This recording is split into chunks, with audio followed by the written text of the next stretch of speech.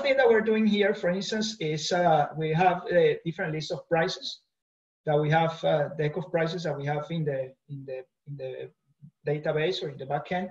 And a very quick exercise is just to iterate over those lists of prices. Another exercise that we're doing here is that we apply a price multiplier, and we're running 100 scenarios. Let's run 10 to start with.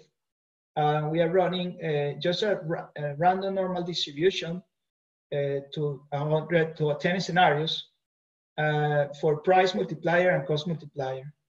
Actually, let's elevate this to 50. So if I run that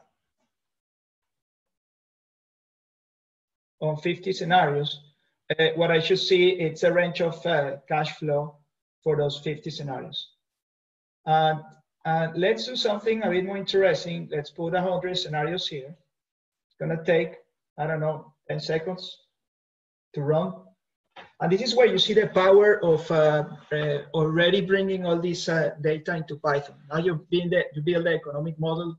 It's in Python. Now I'm running 100 sensitivities very quickly, and going back to the exercise.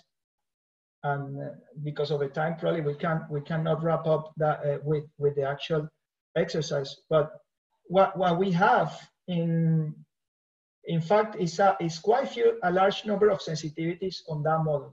So this large number of sensitivities in that model, which is actually much larger than that because we have many more cases. We want to bring the production scenarios,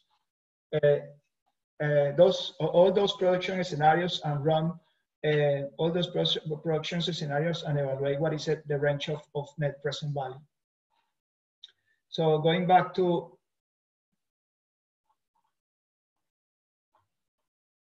let me select here.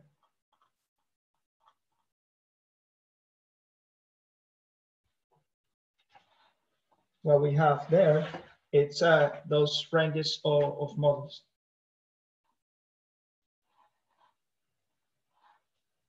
Another exercise that we can do, because this is quite interactive. Well, one thing is, out of these 100 scenarios, I can evaluate the KPI, in this case, for instance, net present value. And actually, these axes are from something else, but let's say this is actually, this is NPV,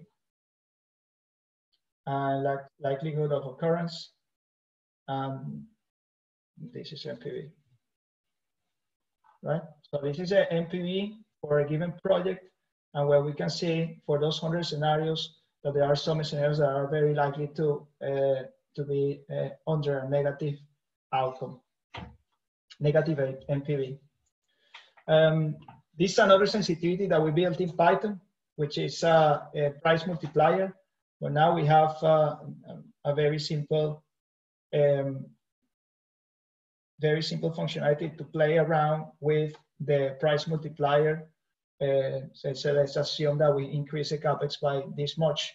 How much I represent in terms of NPV of if we reduce it by 80%, this is price multiplier. If a price is 60% below what it is now, how much that is in terms of net present value of a product. I think that would be it.